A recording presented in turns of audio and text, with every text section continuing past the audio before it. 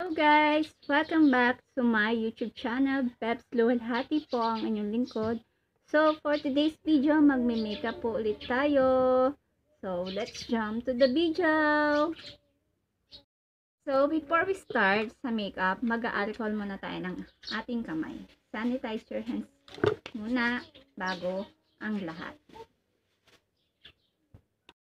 So, yun, kanina, naghilamos na ako. And next naman natin gagamitin is facial toner ng VHEBZ Skin. Facial toner, Glow Rich Potion. So, ating lagay na sa mukha.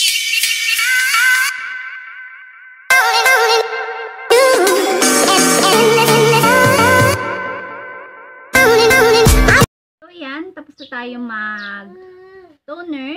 Ang next naman natin is VHEBZ Skin Serum Hydrating Liquid. So, lagay na natin ulit sa ating face.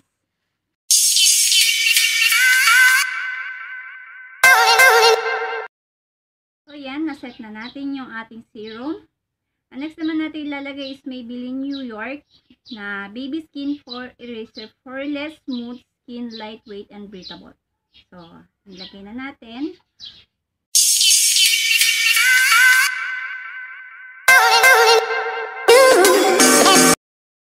So, ayan, nakaset na po ang ating primer. So, next naman po is proceed na po tayo sa ating foundation. Ang ating foundation na gagamitin is Avon True Power Stay 24 Hours Foundation in the shade of Nude.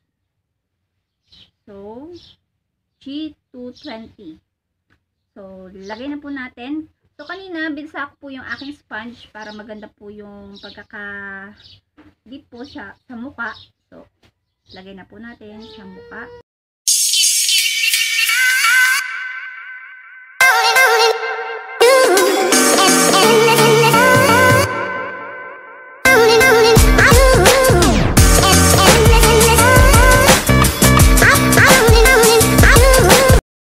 Ayan, tapos na tayo sa foundation. Next naman natin is proceed to concealer. So, ang gagamitin kong concealer is Maybelline New York Fit Me Concealer with Chamomile Extract in the shade of 30 Honey.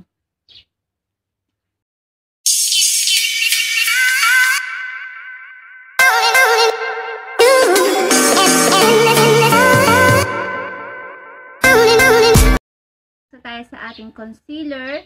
Next naman natin is maglalagay na tayo ng powder. Magsiset na tayo ng powder. Ang gagamitin ko powder is Pond's Magic Powder. BB. Parang ano siya, galing siya sa Thailand.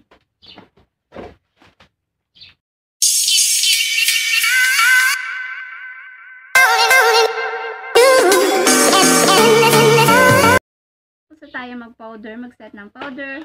So, proceed naman tayo sa ating contouring. So, ito po ang gagamitin ko, brown eyeshadow na